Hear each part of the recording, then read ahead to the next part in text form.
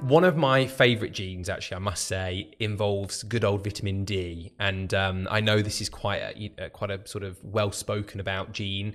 So would you like to tell our listeners a little bit about what this is all about? So there are two genes that impact vitamin D. One is a receptor. So receptors are a type of gene that listen out for something. And a vitamin D receptor is listening out for vitamin D.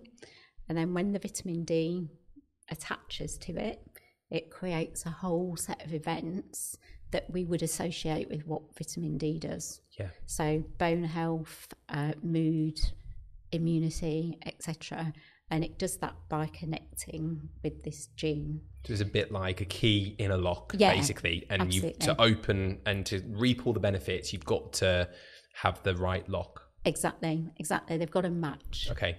So if you have a variant on that gene, then maybe the lock's not quite the same shape and you can open it, but it's going to kind of stick and struggle a bit and not be as reliable. So those people need a more reliable supply of vitamin D, like a continuous amount, possibly a higher level. So when we think about vitamin D status, if you have a vitamin D functional test that tells you what your level is, then for some people their level needs to be more for that message to keep getting across. So that's an example of one size doesn't fit all. Yeah. Even in terms of if you go to a doctor or a therapist and they do a test for you, then you can interpret that result differently if you also understand how good you are at responding. Right, because I guess this is the thing, the blood test is looking at the key, and I guess the genetics is looking at how the code is sort of working and how well it's put together for the actual lock. Exactly. So just thinking in practical terms, let's just say you've got this variant, if we call it that, on the vitamin D receptor. So that gene, basically the recipe's wrong, so whatever we make is not quite right. Yeah. How could that potentially manifest as symptoms? So any symptom of low vitamin D that you can think of, it's the same thing. It could result in the same consequences because it's just the vitamin D isn't getting through. That's the easiest way to think of it. So people might have even something as extreme as rickets.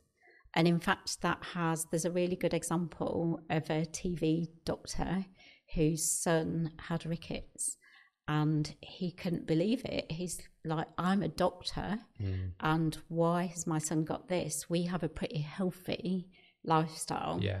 But it turned out his son had these gene variants. And so what was a good enough amount for most people just was nowhere near enough for him to be healthy and develop optimally. Wow. That's a great example. Is that Dr. Chatterjee? Yeah. Yeah, I thought so. It's a great story. And actually, from my experience, rickets is far more common than we're led to believe. And I guess when you factor in, one, the fact that most people are vitamin D deficient anyway, and for various reasons, whether it be not enough sunlight, too much sunscreen, not enough source from the diet, etc. But then you've also got that other side, which really is only now just starting to be spoken about, whether the recipe, the gene is correct to make it becomes a whole other thing, and therefore we can't look at your blood test in isolation, I guess is the message here. Exactly. And the sooner you know about this, the more proactive you can be about supporting it.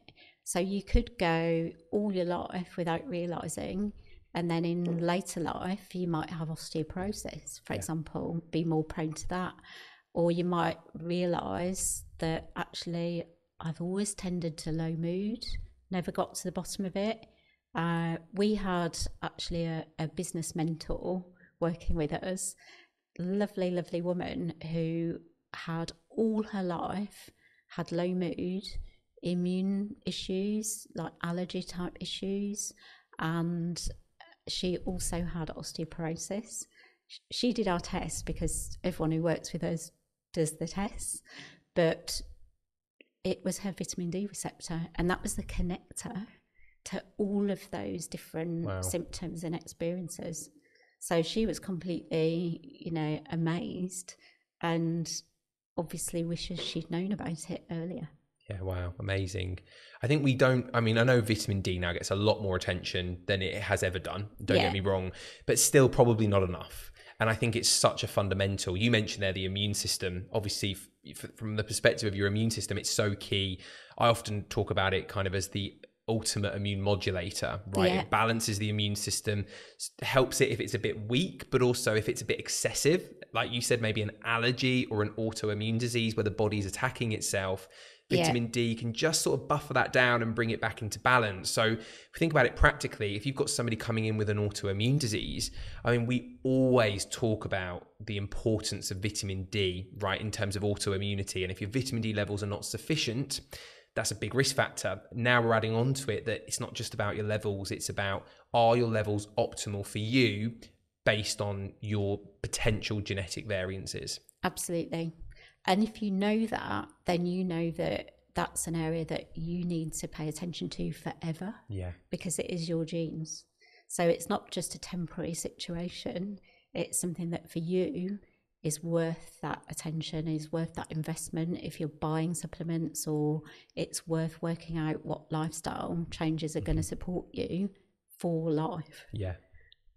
So that is, it's such a powerful thing to know about. Agreed.